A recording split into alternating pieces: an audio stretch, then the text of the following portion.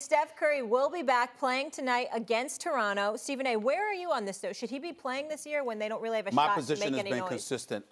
Listen, Steph Curry has earned the right to do what he wants.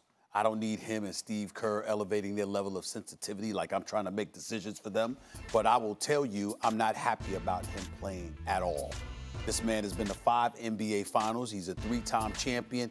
But more importantly than that, there have been issues in the past where he's a bit fragile physically and injuries can happen. Now, we all know that that can happen to anybody. I get it.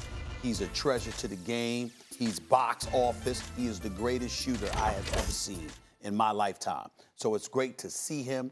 But I'm saying, for me personally, I just wish he, like Klay Thompson, sat out the whole damn year, and I see them next year because I don't want anything to happen to Steph Curry at all. That's it.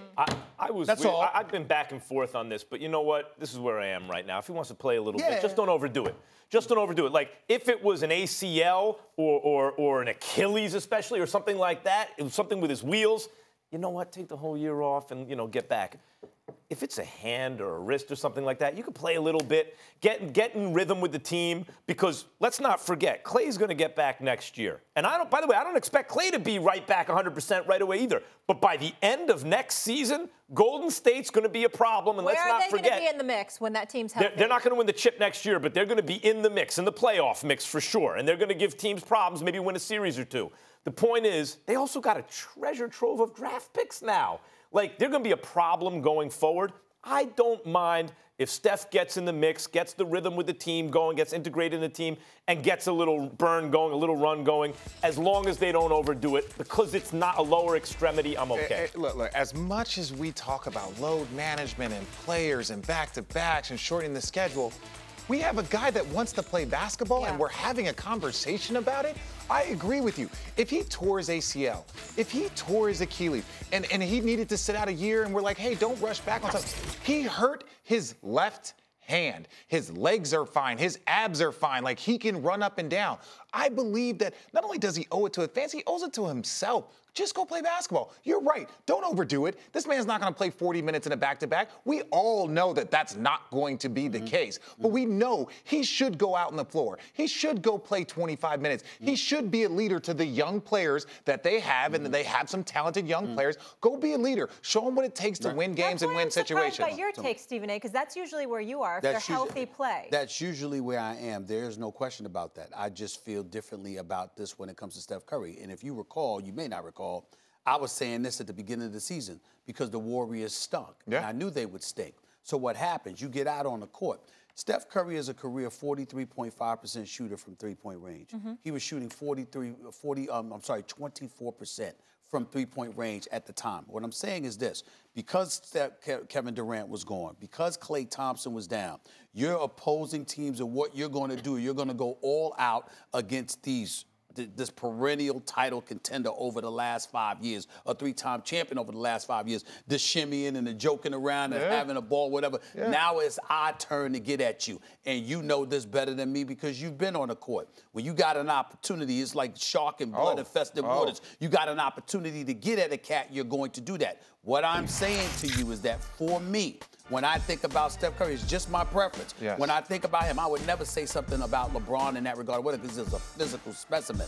But if you've shown any degree of fragility, even though it was with your ankles in the past or your foot or your knee, and in this case, that's not the case, it's just your hand, the season at this point is so meaningless for the Golden State Warriors. Him being out there by himself is something that I worry about. That's all. And I'm not saying arrest the man because he plays or something. I'm just saying, for me, I really, really wish that I didn't have to see him until next season. You could look at it one of two ways, because take every player who ever played the game 6'3" and under. That's probably the greatest one.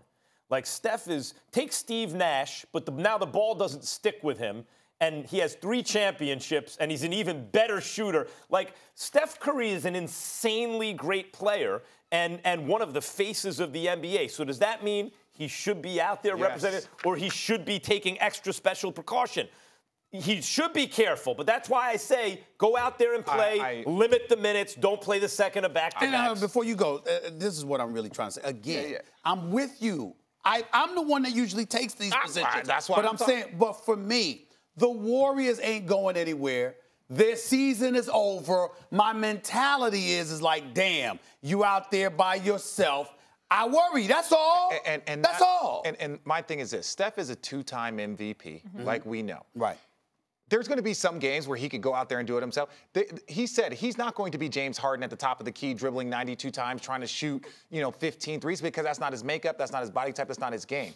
But he needs to go out there and play. He needs to go out there and play, start setting the tone, even if it's just for how hard you work, the professionalism that you show. All of those things, to me, go a long way. Talk to me about this, because obviously I'm excited to see him and Clay back healthy, and then KD and Kyrie in Brooklyn. Where do you think they'll rank in the West next year? Like, are they below the LA teams, ahead of Houston? Yes, where would you have them? I would have them, if they play quality basketball, I would have them somewhere in the 4 or 5 range. Because let's look. Warriors? The Warriors, somewhere in the 4 or 5 range. 4 or 5 behind who? But now, and this is my thing. Go look at how loaded the Clippers are. Let's look at how loaded the Lakers are. Now, but the Warriors are going to get loaded too now. But that's the 3 spot then. How do you get down to 5? Because I truly believe that there is more talent. Because when the Warriors have been great, they either had the 3 best shooters of all time in Draymond Green and veterans, or they had one of the most loaded teams when they won 73 games. But if you look at the front office, if you look at the front office, they have enough movable pieces other than the core 3 that they're going to put together a monster. So we're talking about what they're going to put together. I'm talking about right now when they get those 2 guys out and I look at what their bench is now. Now, it's going to be different, but I'm saying right now, if you were to have those guys, I put them in the 4 or 5 range. Here's the deal. I've got them in top 3 in the Western Conference. I think they're the greatest shooting backcourt in the history of basketball. We agree. Without question. And I think Andrew Wiggins is no scrub. It's just a matter of whether or not he wants it. He's no scrub now. The brother was averaging 25. Thanks for watching ESPN on YouTube. For more sports highlights and analysis, be sure to download the ESPN app. And for live streaming sports and premium content, subscribe to ESPN+.